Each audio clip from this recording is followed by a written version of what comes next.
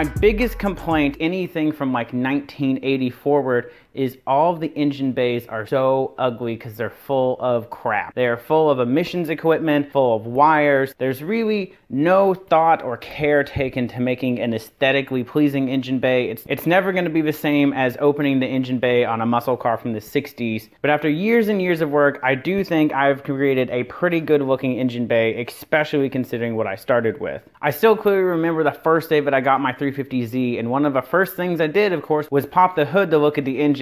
And honestly, it was a little lackluster and disappointing to open it up, and I've got that big plastic cover in the front of the engine. It's just kind of some aluminum plenum that I didn't even know what that was at the time. There's all sorts of crap over here, a big ugly air box that was designed in a computer just for simplicity of manufacturing. There really wasn't a whole lot of good things to look at, and that was when I started my quest to try to improve the engine bay and make this something that when I pop the hood, it gets people's attention. So obviously, this is not going to be for everyone. You can't go quite this far in a normal everyday driven car. For most people, it's just not worth it. So a lot of people will do dress up kits and cover panels and things like that, and that's fine if that's what you want to do. I'm going to go through and try to give y'all a guide of exactly what I did to improve my engine bay. Firstly, you're going to have to remove the battery and put it in the trunk, because by doing that, you have a big area right here that you're opening up to move things that you don't want to see. So like my catch can is in there, my coolant overflow tank is in there, and then of course all of the things that Nissan already hid in there, like the fuse box on this side and your brake master cylinder on the other side and all your brake lines. So those are already hidden for you, so Nissan did help you a little bit there. So that clears up all of this area right here.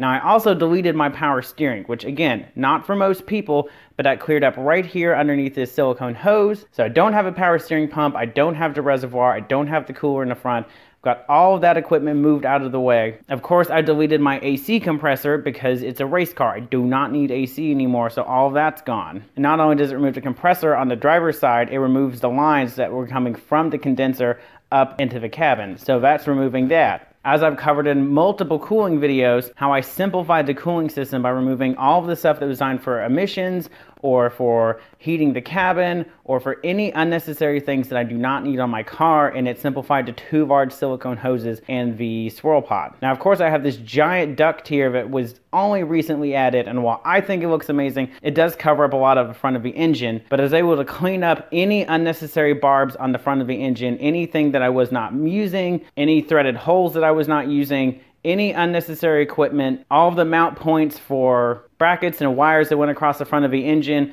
those have been removed. As you may be able to notice, I've done a wire tuck, a pretty extensive one, so all my wiring is tucked up under the plenum where I can, and a lot of it is hidden behind the plenum, so I don't have any wiring going across the front of the engine. I don't have any wiring that's going over here on the strut towers. All of that has been moved, so not only does it make a better looking engine bay, it makes it easier to work on things. And you're moving all of that wiring that was on the front of the engine to the back. It helps weight distribution a little bit because the wiring does actually have some pretty considerable weight to it. And then obviously I've painted some things. So like the whole engine bay is white. I've got the entire cover. It was a little dirty, cleaned that up, painted it silver, painted the valve covers yellow. So everything in this engine bay is going to be silver, white, black, or yellow. That is it. Or of course the carbon fiber. So all my bolt heads, like on the strut tower, are painted black. All of my hoses are black. All my wire covers have a nice split braided loom so that it looks nice and neat. My grounding kit is black. Of course, all the hosing for the intake is black or carbon fiber,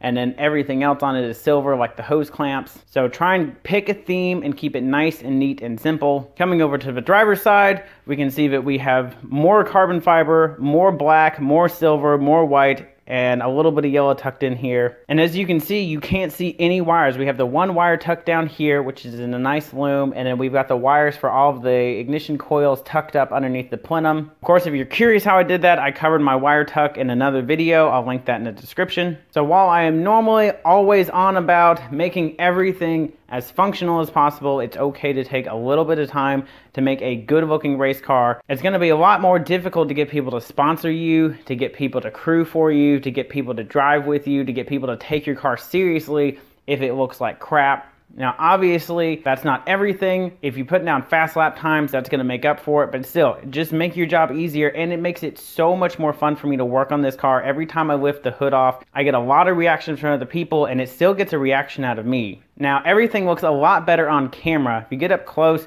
you can see there's some rough spots. Everything's not perfect and clean and immaculate like a show car, but it's not a show car, it's a race car, but it is a well-engineered one. And the attention to detail and the care that shows here is going to reflect in other parts of the car, including your driving. So of course, if you guys have any questions, you want any sort of tips, or you want me to point you in a certain direction, of course, drop that below, hit that subscribe button, and I will see you guys next week.